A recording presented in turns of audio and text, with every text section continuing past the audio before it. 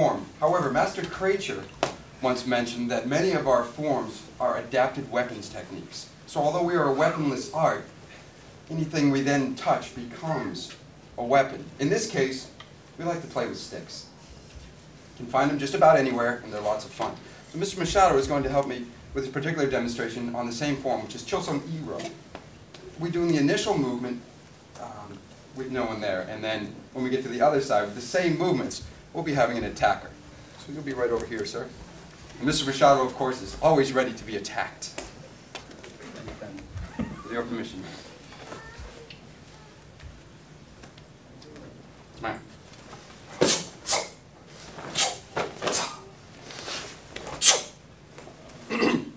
Yes, sir.